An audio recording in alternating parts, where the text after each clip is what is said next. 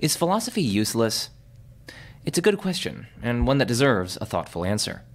In this video, I'm going to explain why philosophy has quite significant and wide-ranging utility.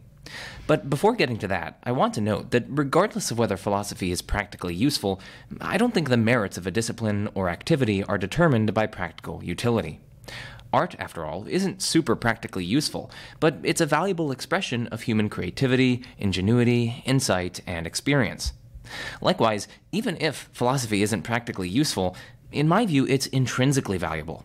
Exploring the fundamental nature of reality with care, caution, rigor, and a love for truth just strikes me as deeply valuable in and of itself, whether or not it accrues practical benefits. But because this may not be convincing for those with a more practically oriented mindset, and because it really is true that philosophy has lots of practical payoffs, I'm going to set aside the point about intrinsic value and focus on philosophy's utility in today's video. So then, here's why philosophy isn't useless. Oh, and I'm drawing here from a video I made on common internet mistakes in philosophy and religion.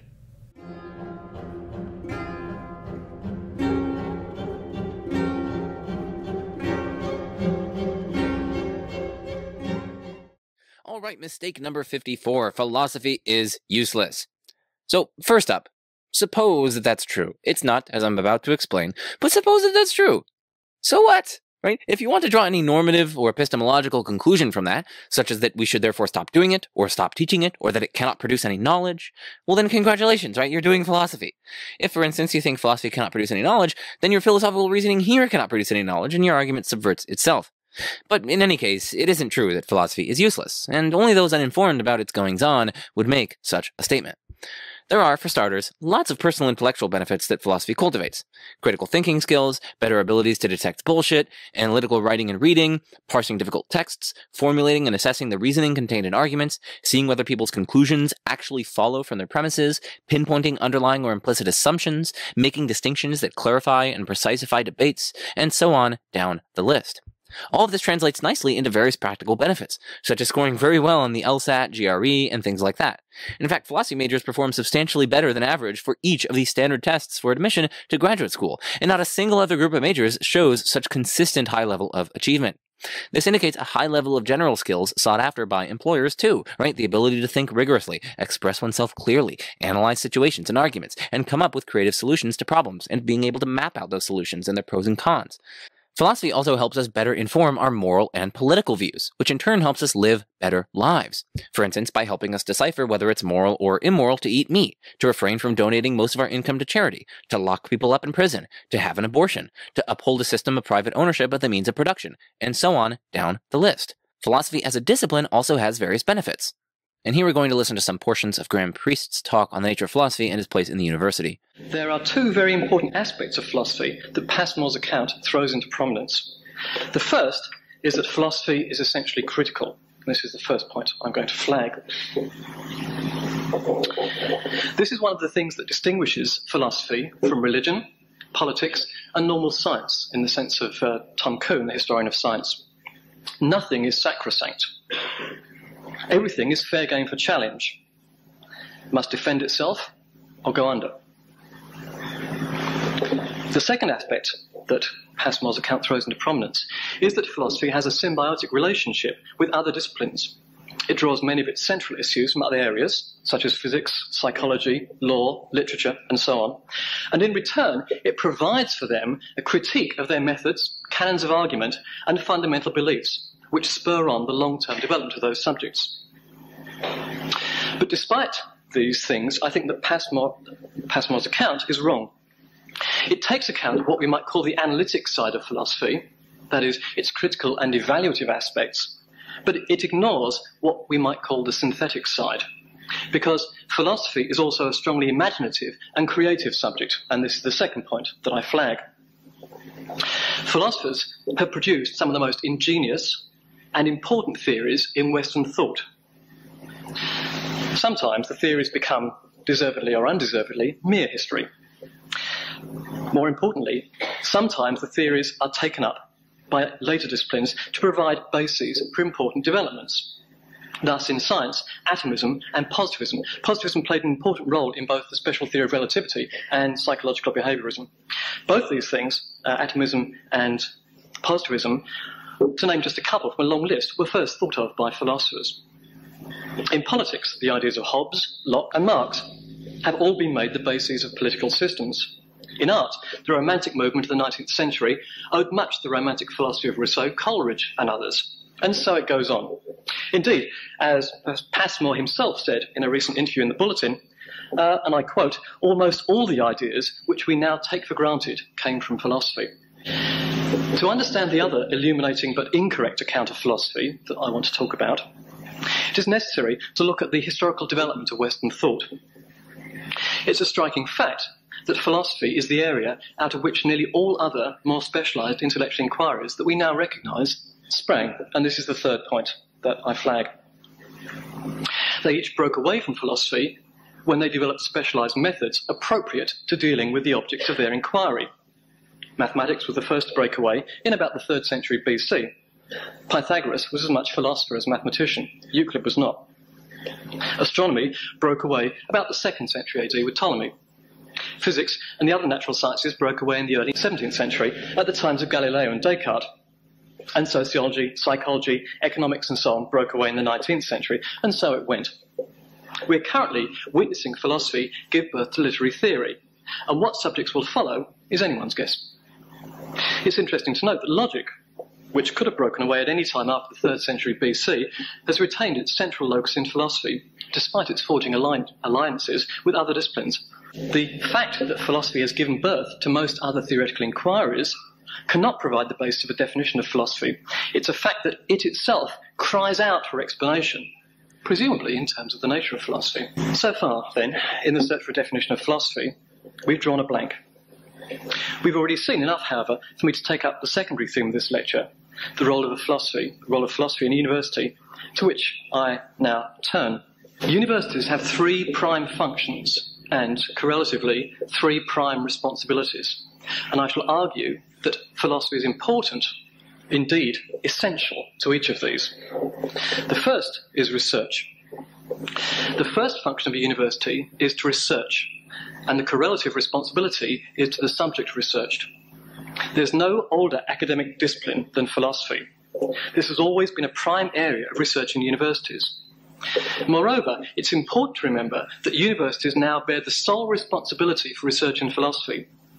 Gone are the days when either the church or private incomes provided for the livelihood of philosophers. If the universities of the world closed their philosophy departments, philosophy wouldn't cease. The fascination of the human mind for some of the most profound problems that can be posed will ever outstrip local institutional arrangements. However, organised research in philosophy would cease. For this reason, if no other, universities have a responsibility to ensure the existence of thriving philosophy departments. However, the importance of research in philosophy far outstrips its own local confines. As I pointed out, historically, philosophy has functioned as the mother of theoretical inquiries, giving birth to them all. If we wish new areas or disciplines to emerge, and there is no reason to smugly assume that all that there can be already are, research in philosophy is essential to provide the matrix out of which they may arise. Secondly, and as I've already noted, research in special areas, once they have evolved, does not decouple itself from philosophy. Fundamental problems are thrown back to philosophy for analysis, and philosophers are in the ideal position to perform this service. First, because of their training in critical scrutiny. Secondly, because they're willing to question things which practitioners of the special areas are not themselves prepared to question at that time. And third, because they're prepared to suggest fruitful, speculative ideas that someone deeply ingrained in the subject is unlikely to countenance. The historian of science, Tom Kuhn, I've already mentioned, in his book, The Structure of Scientific Revolutions, observed that philosophy has played an important role in all the revolutions in the natural sciences. His point would have been equally valid for revolutions in psychology, politics, or whatnot. The second function of a university is to teach, and the correlative responsibility is to its students. In one respect, this is but a corollary of the previous function. You can't have research in a subject unless you train researchers. However, few people who are undergraduates at this university or any other will become researchers. What then are they doing here? Part of the answer is that they're here to absorb a body of information, which they'll go then out into the wider world and apply. But this is only a part of the story, however, and a smaller part than many would think. If this were all there were to teaching, there would be a much more cost-effective way of going about it. We could just create a battery hen university. The rest of the story is that universities should produce thoughtful, mature, rational, well-rounded people who are capable of living their lives to the full and enriching those of others. If someone can leave a university without having had the opportunity to think about the existence of God, various moral problems, such as abortion, the rights and wrongs of the political system in which they live, the nature of the physical universe in which they live, in short, in philosophy, then that university has failed its students. In an ideal world, all students would, perhaps, take courses which require them to think about these issues. However, this is not an ideal world, as I need hardly remind you. Time is a scarce commodity, but even in a less than ideal world, students may attend open discussions, seminars, debates on these issues, provided only that they are available. And they should be available in any university worth its salt. There was a debate in the correspondence columns of The Australian about 6 months ago on whether the new universities being renamed in Australia are real universities. And the centre of the debate seemed to have become whether or not they could be real universities without any philosophical presence. And there was a letter from one of the heads of these institutions, whom I now forget, who pointed out that real universities didn't need to have a philosophical presence because there were some quite bona fide universities which didn't have a philosophical presence. For example, there was the University of Padua in the 12th century. Point made. Thus, philosophy should play an integral role in both the formal and the informal educational life of a university. The third function of a university is to be the locus of certain social resources, and the correlative responsibility is to society. In a sense, this too is a corollary of the previous point.